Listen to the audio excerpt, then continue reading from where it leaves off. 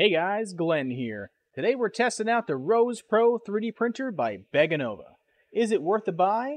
I'm going to unbox it for you, show you exactly what comes in it, 3D print a bunch of stuff with it, so you know if you're going to want it or not. Let's get into it.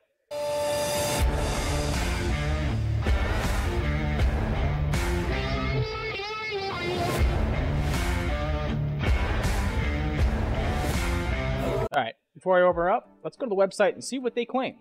Alright, here we are at Begonova.com. This printer is extremely cheap for what you get, especially how heavy it is. So, normally $5.99, it's on sale right now for $3.99. So I don't know how long that sale is going to go on for.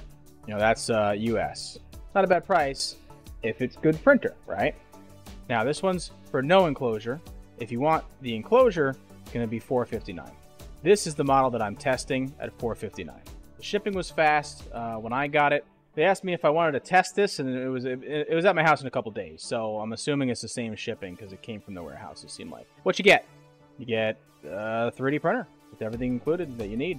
Magnetic print plate with removable print sheet. That's true. PLA. You get a free 1,000 or 1 kilogram of PLA. 3.5-inch touchscreen, which is a nice touchscreen. It's very responsive and it's big enough to see and everything. Easy and free software. Yes, it was easy and free. You're going to see all that soon.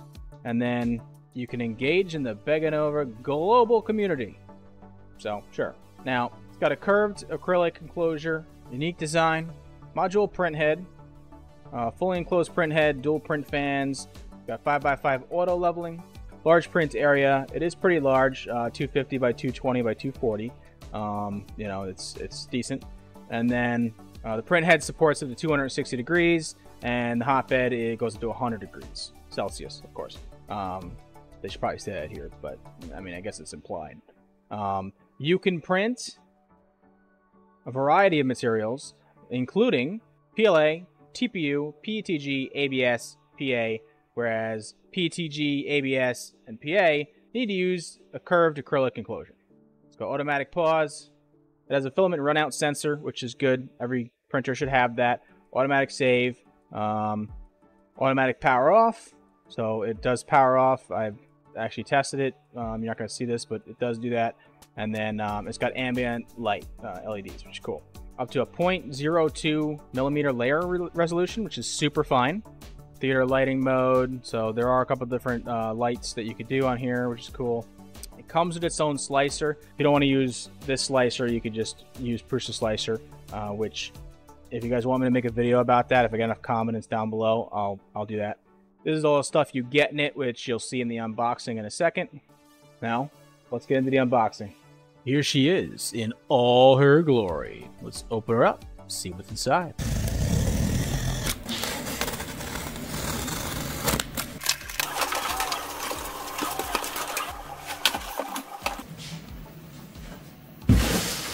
This thing is really heavy.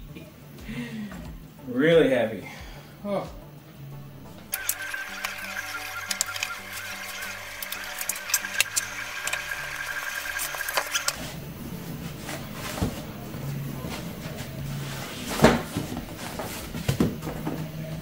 We got a toolbox.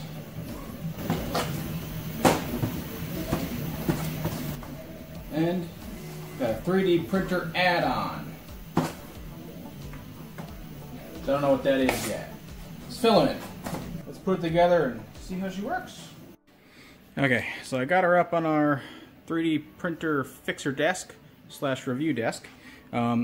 It's so heavy that you borderline need 2 people to pick it up. Like, it is really heavy. Like, this is like really thick steel. So impressive so far.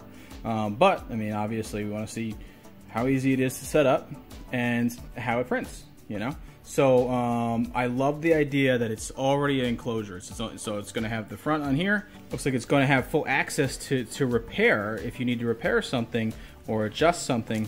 It's not like tight. So I love the design of the enclosure so far, as well as the top here. Really neat. So let's put it together. Let's see what's in the toolbox. This is Filament. This is toolbox. Let's see. Oh, don't drop that. Okay. This is the manual. All right, we'll go to that later. We have a fan, which I have to install somewhere, I would assume, unless it's an extra fan. Leveling paper. And we got a 3D printer leveling test card. And obviously you got the power cord, and then this is a, I guess you would call it a printer cord, is what you usually hook a printer up to. Like an actual printer. A data cable. And whatever this thing is, we're gonna figure this one out. And then whatever this thing is. I'm intrigued. Oh, and comes a USB micro SD USB 2.0. So the micro SD actually is in here. Oh, there's more to it. There's more to it. So there's also, lift this up, and you got some snippers. And then that's it. Okay, hold on guys. Check out this beautiful filament they sent me. This looks so cool. Just the filament alone is getting me excited. So this is Strong Hero 3D PLA Galaxy Glitter Blue. So I'm gonna print with this because I'm gonna try it out. I can't not do a cool color on this machine. So we're gonna print with this. It goes in the back here. Okay. One thing I don't really like about the printer is, I mean, maybe I'll get used to it, but it's like I gotta reach around to get this on the back of the printer, which, you know, with my Prusa's, for instance, so you got like two on the top, like, you know, one here, or you can put them on the side or whatever. Maybe I could switch this up and change it if I really wanted to, but might be an annoyance to you, might not be, but we're gonna print and see how it works. Now once that's on, you're gonna feed it through, I'm assuming this is a filament sensor, and then I mean, it has to be a filament sensor, and then it just goes through the tube and out there. Okay, so the bed is textured. It seems like every 3D printer is going this route, which I love. It hides a lot of imperfections. The only problem is some have a problem with adhesion, and we'll see if this does or not. One thing that I noticed I don't like is, like for instance, on a Prusa Mark III, there's you know, things to catch back here, or some kind of, I mean, most printers have some kind of something to catch this and put this on easily. It's not the biggest deal, but it doesn't line up. Like, you gotta line it up, you know? Kind of strange. I think it would have been easy to just like add two little markers or two notches or something back here to make it line up easy, kind of like Prusa does. They just put like two bolts there. You know, it's kind of ghetto, but it works. So, little note. Now let's start the print. Oh yeah.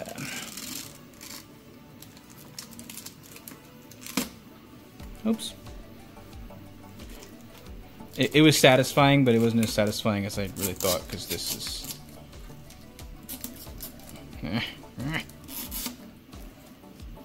Okay, so this is the touch screen.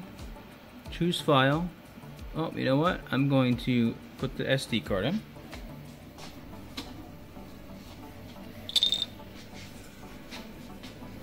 It's right on the side here is where you plug this in. Or they give you the cable, so you could plug it in here, probably directly to your computer or whatever, maybe a network. So those are your two options. This might be just for an SD card or something. So I'm heating it up to put the filament in. And one cool thing I just noticed is it's got LED strips on already, pre-installed, baby. And the front too. Look at that, love it. Alrighty, so we got the software downloaded and installed. This is my first time using it, so I'm just looking it over here. So we'll just keep everything normal, I guess. You do infill density, 510, like thin, normal, strong. I wish you can just put the number in here. It seems like it's more toned to... This is probably like easy mode or something. Oh, customize? Okay. So yeah, so you can do your own profile. You can change it to, you know, 99, 100%, whatever. We'll just keep their stock settings and see how it prints. Alright, so we got the Cali Dragon here. It's not going to require any supports or anything like that. You guys have seen this. I've printed a lot of these to compare printers versus each other and Filament. So we're going to slice it. Slice is fast. I'm going to save the file. Alright, so I started the Cali Dragon here. And then I forgot about it and I'm like, wait a minute. Is it printing? Because I can't hear this thing. Like, standing right here, it's almost silent, and once in a while I hear a little something. But man, this thing is quiet. So if this isn't like your bedroom, like if you're a college student, you need to just have something close to your bed or in your room or something. Like, it's super duper quiet. This won't wake you up. Which most 3D printers, like 90% of them, they're a lot louder than this. So that's definitely something to note for sure. So can't wait to see how this comes out. Now with the prints all done, I'm super excited to show you how they came out. So I ended up printing a bunch of these. There is 2 benchies in 2 different colors. I wanted to print with this color because it was so cool. And then 4 dragons. Now, I have 2 fine dragons, and I have 2 coarse dragons. This was their fine setting, this was their rough setting, or coarse setting. Which is true, it's coarse, and it's fine. The fine is extremely fine, in fact. The problem here is, I'll show you up close each one. This is the coarse. There's no stringing whatsoever. But you're going to get coarse with coarse, so just good for parts or whatever.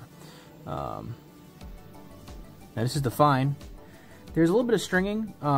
It's different. Like most 3D printers that I print this with, the stringing up top is how we could tell between these horns or antlers.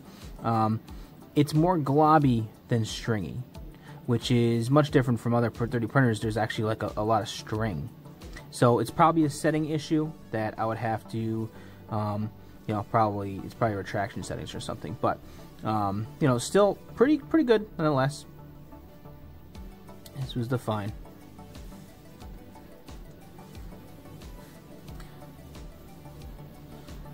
Now this was a semi-coarse. This was only a 0.2 millimeters.